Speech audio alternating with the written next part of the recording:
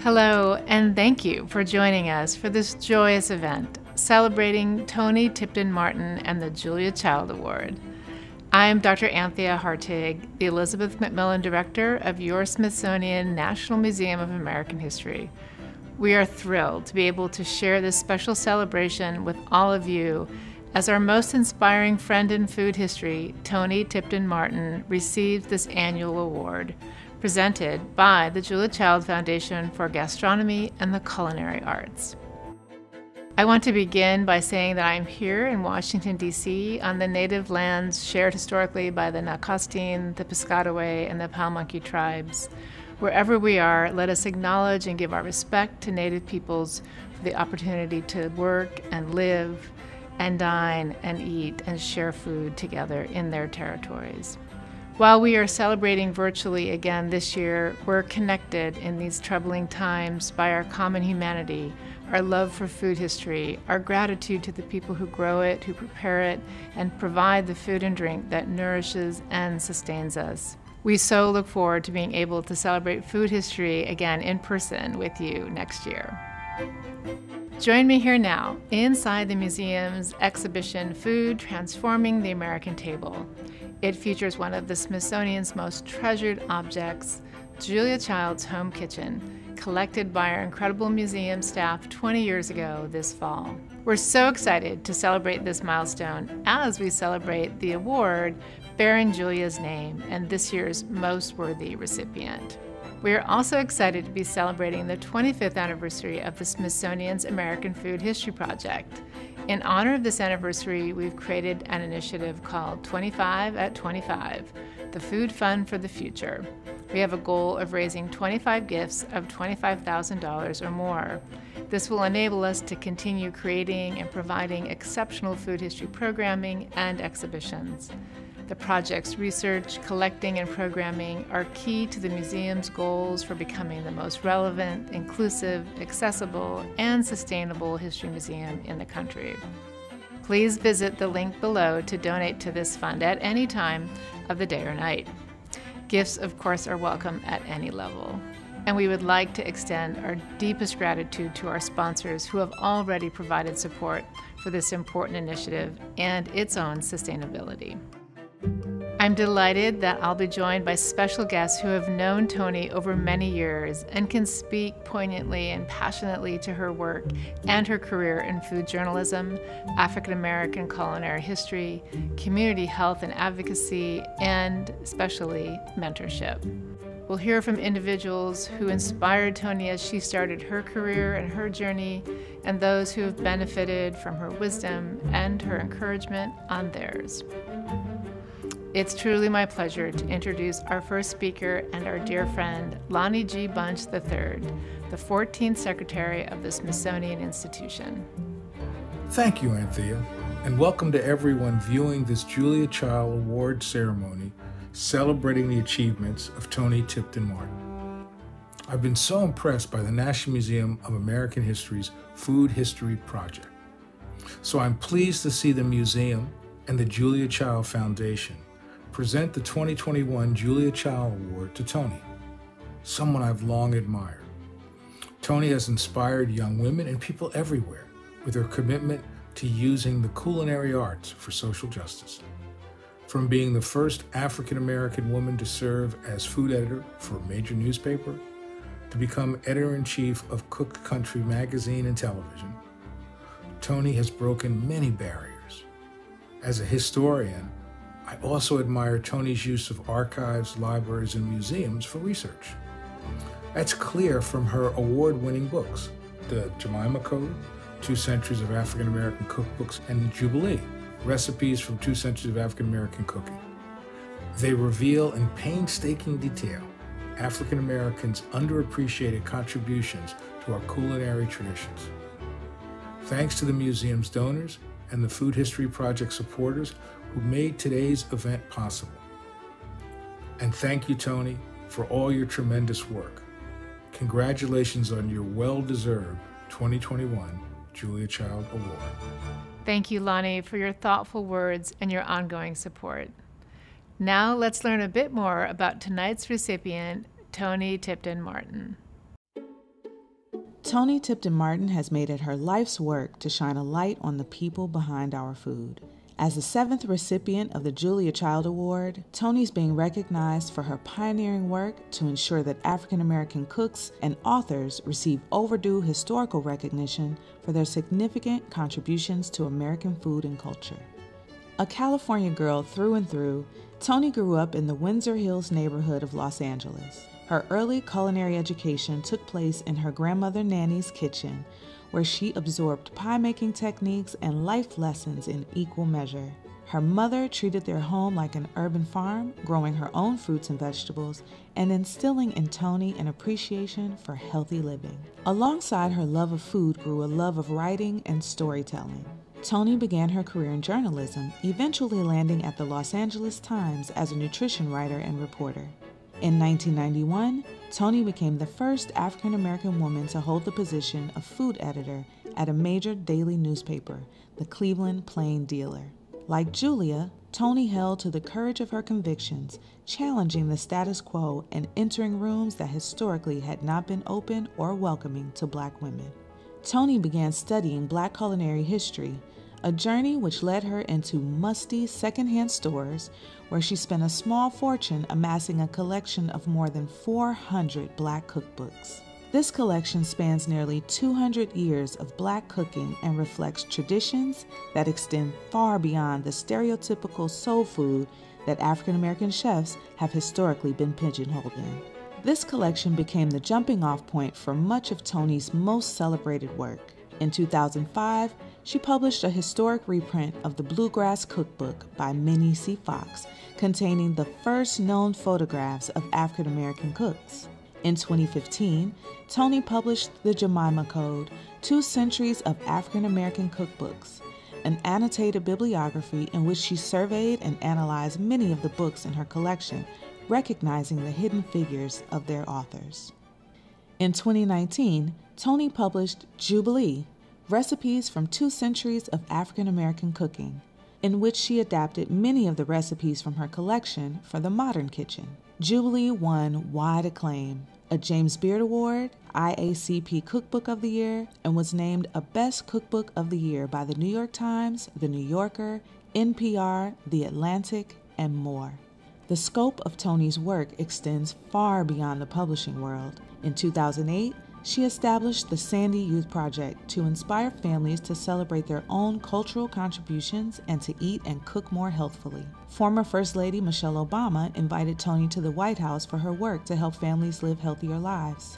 She's also a co-founder and former president of the Southern Foodways Alliance and Foodways Texas. In 2020, Toni was named editor-in-chief of Cook's Country magazine and television show, where she continues to tell the stories of the people behind America's most iconic regional dishes.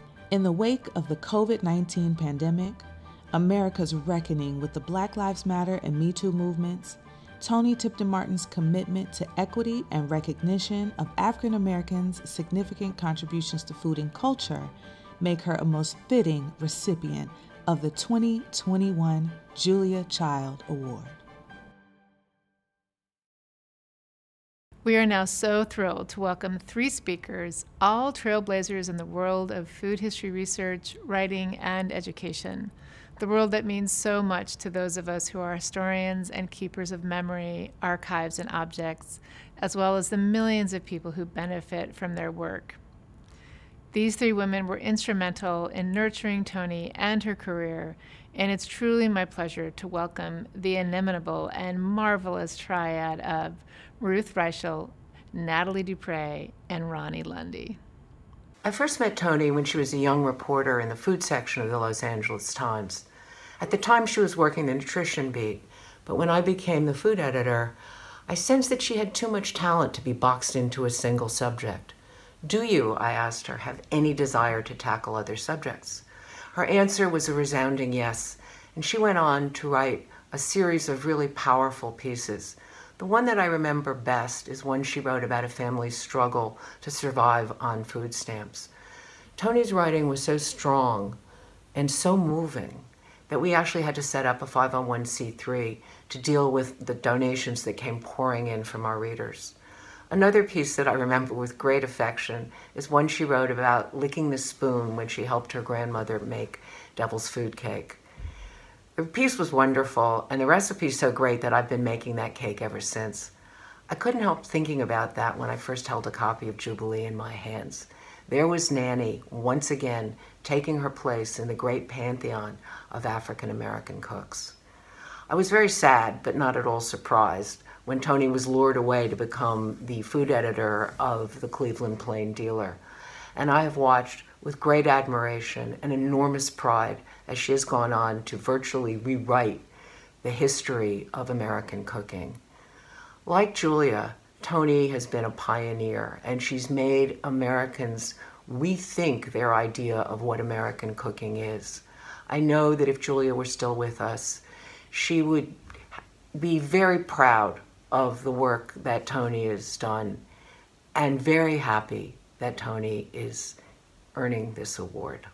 Hello, I'm Natalie Dupree, and I am so thrilled to be able to have this opportunity to say good things about Toni Tipton-Martin, about whom there is nothing but good.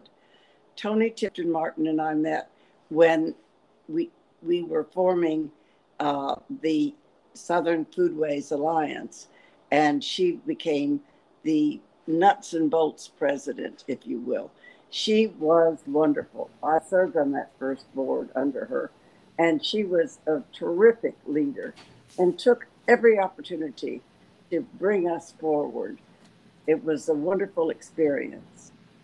I also saw the other ways that she's a leader. She was doing research and had photographs of these ladies that were African-American cooks, or chefs, if you will, and she arranged to take them and get them on the walls of the Beard House. She just met the right person and she just jumped right in. And sure enough, they were on the walls. Then when IECP came to New York for their conference, we had them all come to the Beard House. We trudged there in the rain and were so excited to see who those women were. So she is a subscriber of the pork chop theory, whether or not they're live women or whether or not they're women that have passed on long ago, and she needs to extol their works. The pork chop theory is when you have a frying pan and you put in a pork chop, and one little pork chop in a pan goes dry. But if you have two or more pork chops in the pan, the fat from one feeds the other. And so she shares the good. She shares about who is doing what in the food industry. And she's proud of our African American history and lets us know who the other women are. I'm all for it. Cheers, Toni Tipton-Martin. L'chaim. About 20 years ago, a thoughtful young journalist took the floor at the Southern Foodways Alliance and asked those of us assembled there to reconsider our assumptions about the who, what, when, where, why, and how of Southern Foodways. Listening to her that day, I knew that I needed Toni Tipton-Martin to become my colleague and that I wanted her to be my friend. And it has been a gift both to my life and my work that both of those things came to pass. Now, because I'm the elder, you might think that I serve as the mentor in this relationship. And I will proudly claim that I am the person who taught Toni that you never sully a quality bourbon by putting an ice cube in it. But other than that, ours has been a pure relationship of peers. We have served at different times as one another's teacher, as one another's student, always as each other's cheerleader and inspiration. Inspired by that relationship and by others, from many of the women you've heard here today and others you will hear from in the future, Toni has decided that the Toni Tipton-Martin Foundation will become a nexus to bring together women of different ages and diverse backgrounds, women food writers, to support one another, to learn with one another, to teach one another, and to create a new paradigm for our profession in the future. Now, the kitchen has traditionally been the place where women come together to share their wisdom, to share their secrets, to create, and to give one another courage and hope. So how wonderful is it that Julia Child's Kitchen is the place where Toni is receiving the seeds for this new model for the future? And what better person than Toni Tipton-Martin to cultivate those seeds into new and beautiful growth? So here's to you, Toni. Straight up, perfect.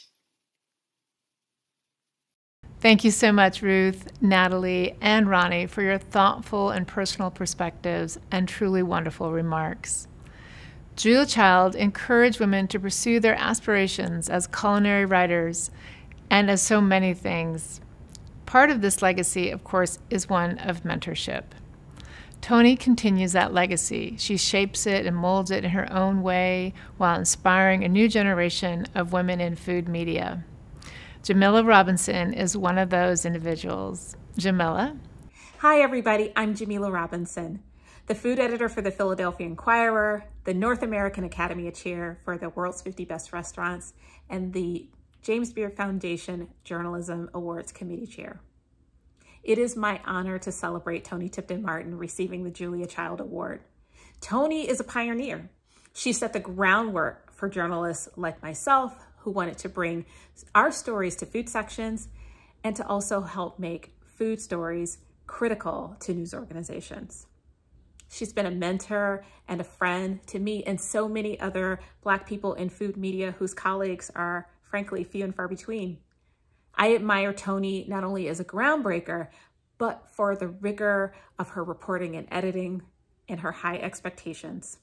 I also admire her commitment to bring the stories of Black Americans through her books, The Jemima Code and Jubilee, which in particular highlight Black women who are the vanguard of American foodways. Toni's career has been an inspiration. Her work at newspapers as an author and now as a magazine editor has helped me to reimagine my own career and also to look at all the doors that need to be open for the next generation. Congratulations, Toni. It's such a joy to know you. I'm so happy that you're receiving this award. Thank you for all that you do and all the inspiration that you've brought to all of us. Thank you, Jamila. And it is now my pleasure to introduce a short video about the Julia Child Award, created by our longtime partners, the Julia Child Foundation for Gastronomy and the Culinary Arts. Julia Child had a tremendous impact on American home cooks in the early 1960s. She was so new. I mean, people just didn't quite know what to make of her. At the time when Julia came up with her first television show, there really was no one like her. This woman in public broadcasting, giving her personality and her fearless nature to try and not be afraid of trying and having fun at the same time. Nothing like that existed. We're always broiling and grilling and baking and braising and barbecuing chickens. But what's ever happened to the roast chicken? To see people sitting in the little benches and watching black and white Julia Child shows like I did when I was a little girl, and reliving that kind of magic of spontaneity of that it was possible. Of course you could cook beef bourguignon, why couldn't you, right? There's something just terribly exciting about seeing a whole suckling pig. The Julia Child Award took about 10 years for the foundation to create. We really wanted to do something special in the food and gastronomy world that would recognize individuals but allow Julia to pay it forward. We as a foundation give well over $250,000 a year to nonprofits. We fight well above our weight limit. So the award itself both is a recognition of an individual but also a $50,000 grant to a nonprofit that the recipient is passionate about. Each of the recipients have their own unique characteristics and attributes, but at their core, they have that same sense of commitment to inspiring and teaching others and giving back to the community. And we know that they're going to continue to carry on her culinary torch. Since 2015, the award has been presented at the National Museum of American History. Here at the museum, we've been blessed to be involved with Julia since the 1990s. That culminated in 2001 when we were incredibly fortunate to collect her entire kitchen from Cambridge. The National Museum of American History is so honored to work with the Julia Child Foundation, but very much bears cur imprimatur. I think she truly believes in that educational mission. The mission of the Julia Child Foundation is to educate and encourage everyone to appreciate the joys of eating, cooking, and drinking well. The relationship between the foundation and the museum is one of family. In fact, we call ourselves Team Julia. Team Julia. We have a thing. We have a thing. We need t-shirts. Exactly. Without the museum, we couldn't share Julia with the entire world. She often said, have the courage of your convictions, to be fearless cooks, to be courageous. The Julia Child Award empowers the recipients to pay it forward and continue to grow and expand in the culinary arts world. Julia had that deep understanding that every person was important, and when she walked in a room, the night changed. That's all for today on The French Chef. This is Julia Child. Bon appetit!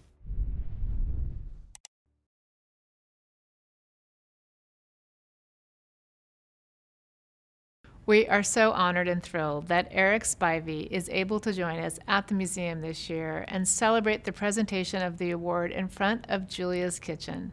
Eric? Hello everyone, I'm Eric Spivey, Chairman of the Julia Child Foundation for Gastronomy and the Culinary Arts. I have the honor of speaking to you in front of Julia's kitchen, which arrived here 20 years ago. I encourage everyone to plan a visit to the museum and experience the food exhibit. I want to thank Lonnie Bunch and Thea Hartig, Paula Johnson, along with the entire Team Julia at the museum. They are a joy to partner with each year. On behalf of the trustees and staff of the foundation, we are proud to have made grants approaching $3 million to support research in culinary history, scholarships for professional culinary training, food writing and media, food literacy, and food justice programs. I don't need to explain how unique 2020 and 2021 have been. That being said, a constant for each of the previous 6 years, as well as the 7th year, is the presentation of the Julia Child Award to an incredibly deserving individual carrying on Julia's culinary torch. Thank you to Jacques Papin, Rick Bayless, Danny Meyer, Mary Sue Milliken, Susan Feniger, Jose Andres, and Daniel Nierenberg for their ongoing stewardship of Julia's legacy. We are thrilled that when the jurors met earlier this year, they unanimously selected Toni Tipton-Martin as the 2021 Julia Child Award recipient. Each year, they masterfully select individuals that embody many of Julia's attributes. There's so much connective tissue between Julia and Toni.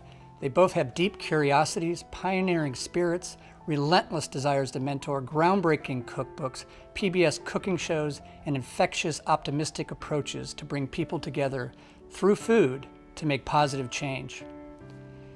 We are excited that our $50,000 grant to Toni's nonprofit will help accelerate mentoring and training activities for the next generation of women writers in the areas of food and cultural heritage. Julia would be so happy. It is now my honor to introduce Tiffany Berrier, a mentee of Toni's and someone that has her own infectious energy to educate and encourage people to have fun. Known as a drinking coach, Tiffany has firsthand insights on how Toni is making the world a better place. Okay, Tiffany, it's time for you to present the award to Toni. Thanks, Eric. As a kid, my parents reminded me to do well because you never know who's watching. As I got into this bar industry, that statement went out of the door because I was focused on fitting in. My first SFA symposium in 2013 in Oxford, I remember driving from Atlanta, super nervous, focusing on my craft, wondering if I ordered enough product for the Jasper Cross Punch, which we made in the bathtub that year, and the fact that I'd be working alongside of a cocktail historian I admired my entire career. At that time, talks of Southern history and about my ancestors were only within the Black community, but here I was having that conversation with multiple cultures, and I felt very exposed. Toni graced that event the entire weekend with confidence, facts, representation, and that smile of hers. All I could think was that I really want to follow in her footsteps. Years passed. Soul Summit was upon us. She saw me, and I was invited. I was so humbled. My task was to create a cocktail that we could make a toast with amongst ourselves after Michael Twitty spoke. My desire was to make this drink make us feel like family. So when I was in the prep kitchen batching this drink, Toni approached me and said, "Are you making a red drink at this event?" As happy as I wasn't sure if she approved because of her tone.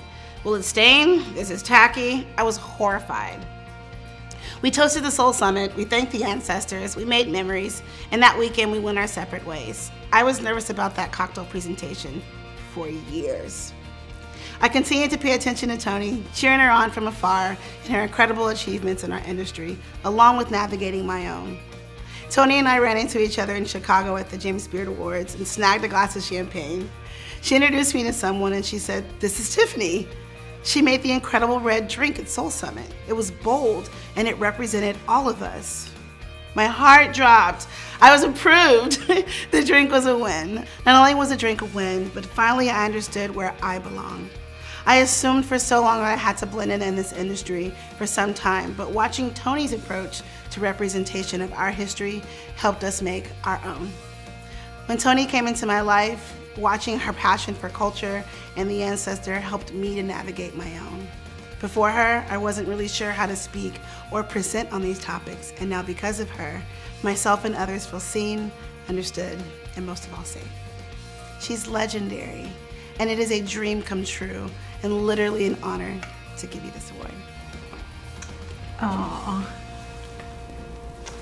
thank you so much, Tiffany. I'm so happy to see you and so happy that of all the people in the world, you're the one who's here to give this award to me. Thank you.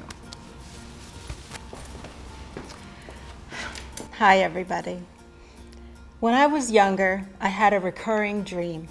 In it, I am standing on a stage, behind a microphone, accepting an award on behalf of some unseen characters. I can't hear the words of my acceptance speech, and never once do I see the faces of the actual winners. But each time I had the dream, I awoke feeling grateful and proud. Since then, I've realized that the unseen faces belong to my ancestors, the culinary professionals who nurtured our collective spirits at the table and were never given their due. This vision kept me focused on the pursuit of their truth despite adversity or when the world and the industry were unbearable and unkind.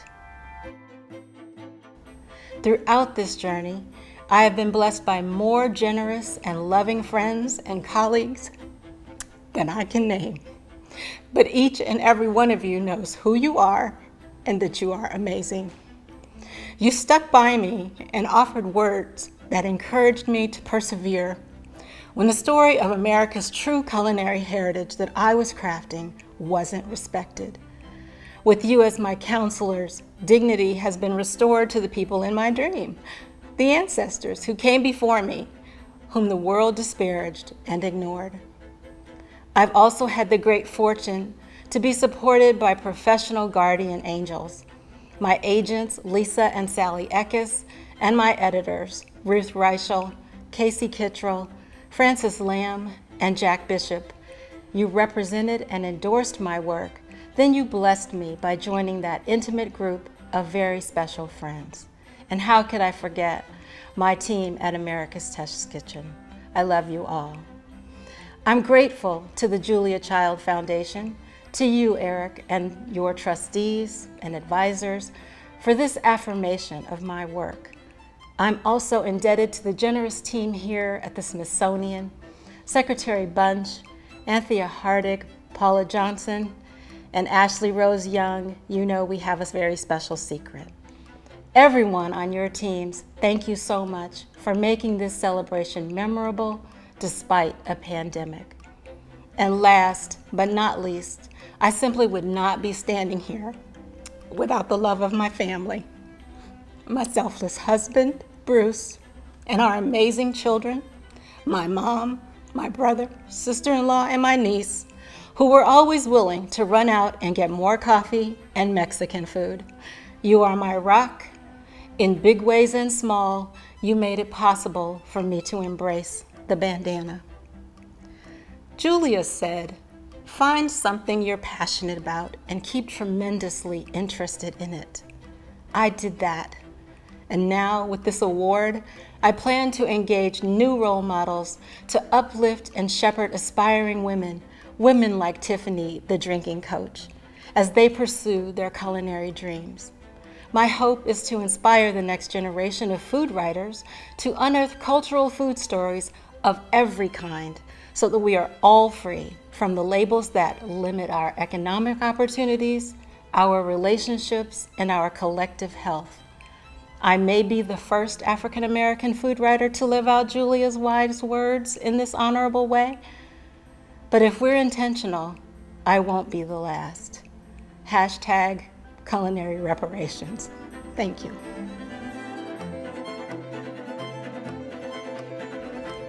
Congratulations, Toni, on such a well-deserved honor. We cannot wait to see what you do next. A very special thank you to everyone who participated in this special tribute. We're so grateful that you could join us and celebrate with us. Please do visit the website listed below for more information on the 25 at 25 initiative and how you can support the American Food History Project at your National Museum of American History. Also, join us on November 12th for Recovering Food Histories with Toni Tipton-Martin and friends. And congratulations again, Toni. Cheers!